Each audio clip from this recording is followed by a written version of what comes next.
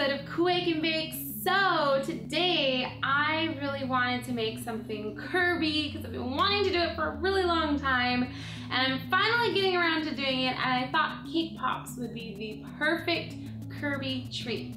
So I already have some cake pops ready to go. If you guys need instructions on how to make cake pops from scratch, I'll put a link in the description that will show you how to do it. So we're going to start decorating, and I'm going to use some white fondant, and I'm going to add a little bit of red food coloring, and this is going to be for Kirby's shoes. So grab a tiny bit of white fondant, and we're going to use this red gel food coloring. We're going to make a little indentation and just place in the color in the center, and then we're just going to knead it into the fondant. If it gets a little too sticky, just add some powdered sugar. Once you're satisfied with your red, go ahead and roll them into little oval shapes. These are going to be Kirby's feet. So once you have it rolled, put it in the fridge to chill. So now we're gonna go ahead and melt some chocolate. So I'm gonna use some pink candy melts, and this is going to be for Kirby's body. Alright, so my chocolate's all melted and ready to go, but before we get started with that, I prepared a piece of styrofoam and made some holes in them so it's easier so that the cake pops can stand. And you're also going to need some jelly bellies or jelly beans. So these are going to act as the little arms for Kirby. It doesn't matter what color they are because they're going to be covered with chocolate. So we're going to work on the arms first. So now what you're going to do is you're going to grab your cake pop, and I already have one arm attached on this side, but what you're going to do is you're going to grab your melted chocolate on a spoon, and you're going to dip one side of your cake pop in the chocolate.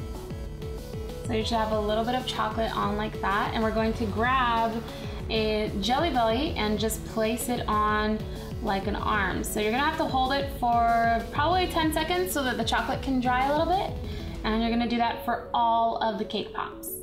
So once the chocolate on the cake pops have completely dried, we're now going to dip them into the chocolate, the whole thing. So make sure your chocolate is nice and runny, and you're just going to turn the cake pop upside down and dip it in and pull it out. And you're going to let the excess drip towards the bottom because we don't want any streaks hanging off of our Kirby arms. So you're just gonna kind of twirl it for a little bit, let it drip off,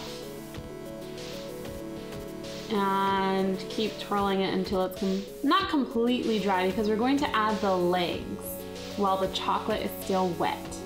So now before the chocolate dries, I'm going to add in little Kirby feet on the front. So I think it's almost done dripping. So I'm gonna just add one foot onto the chocolate right here and just hold it for probably 10 seconds so that the chocolate can dry around it.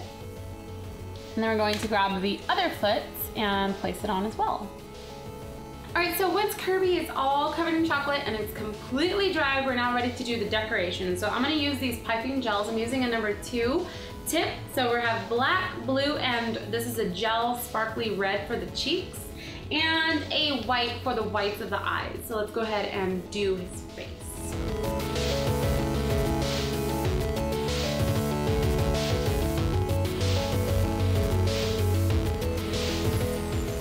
So once you're done adding all of your decorations, you now have adorable little Kirby cake pops. I love these. They are super cute and they were really easy to do. These are probably my favorite cake pop that I've made thus far because they're just so adorable. I love them.